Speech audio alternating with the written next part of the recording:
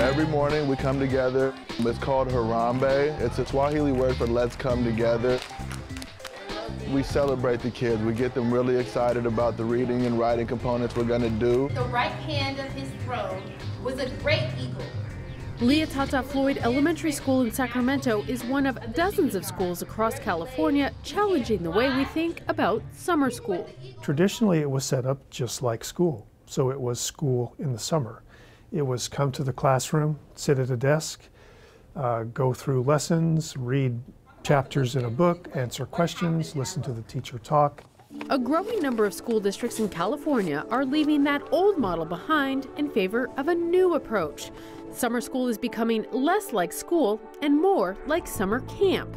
The change is part of a promotional outreach to school districts called Summer Matters. It's been spearheaded by many, including State Superintendent of Public Instruction Tom Torlakson, along with the Department of Education and the Partnership for Children and Youth. Summer school no longer, we're not putting worksheets in front of students. We're not, drill and kill, rope. We're not doing any of that. We're actually allowing our students to open their minds and to tell us what they want to learn and actually bring to the table the knowledge and experience that they already have. So what we're here looking at today is our partnership with the Children's Defense Fund, national organization. So we're at Freedom Schools. And so we've got culturally responsive and relevant materials and books that our young people are looking at. Keeping with the theme of summer camp, the rooms are decorated more like cabins than classrooms. Here you'll find everything from a fake Hollywood film set to a room designed just for girls. Our classroom is the Mirror Girls, and what my teacher did was she hung up pictures of people who made differences in our community or who got judged about what they were doing in the community. Why I like coming here is because we get to do a good education and read fun books. And after read fun books, we get to do fun activities with the books. And it's helping me with reading because I used to be behind in reading, and now Freedom School helped me to be at my grade level.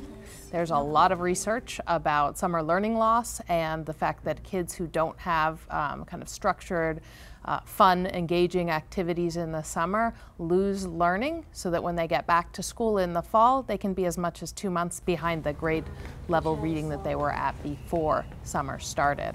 And that gap accumulates over years, so that by the time they get to 5th grade, kids who haven't had those experiences throughout their elementary school experience can be as much as 2 or 3 years behind their peers.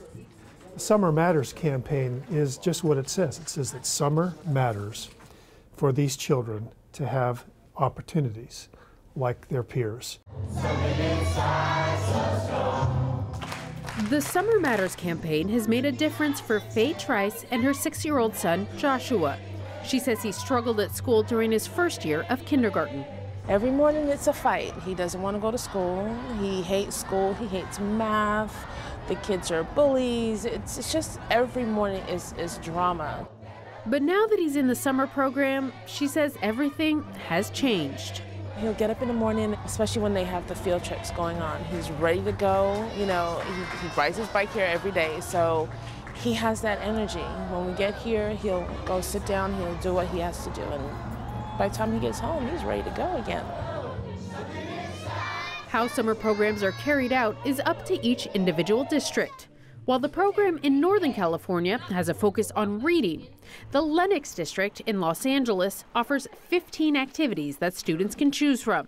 Everything from animation to video game design, even their own rock band.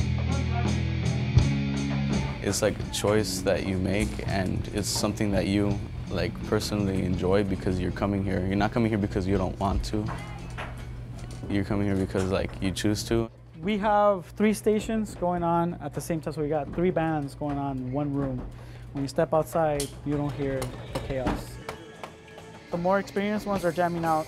The ones that are coming in for the first time, I give them something to play, like work on power chords. So it's not a free-for-all, but it is structured. I guess it's my break in my own way.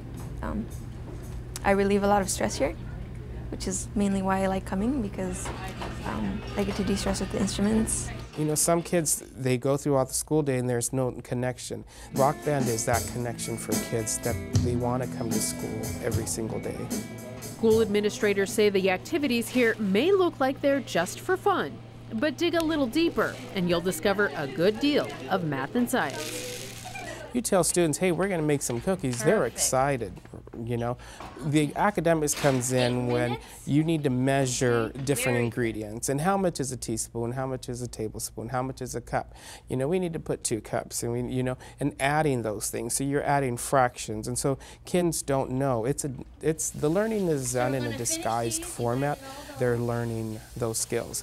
The piece that makes summer learning different than a summer camp is the intentionality around that learning piece. So those teachers have a lesson plan, and they followed that lesson plan to draw out the scientific principles that are behind the hovercraft, for example.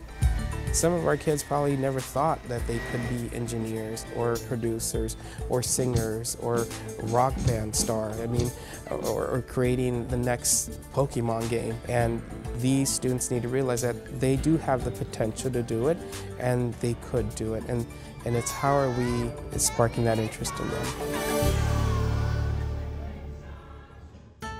There's a misconception that schools historically closed during summer so kids could work on the farm. In fact, kids were most needed on the farm during spring and fall months for planting and harvesting. It was actually urban cities that shut down schools in the summer because of sweltering temperatures in the days before air conditioning. By the late 19th century, rural and urban schools compromised on the modern school calendar.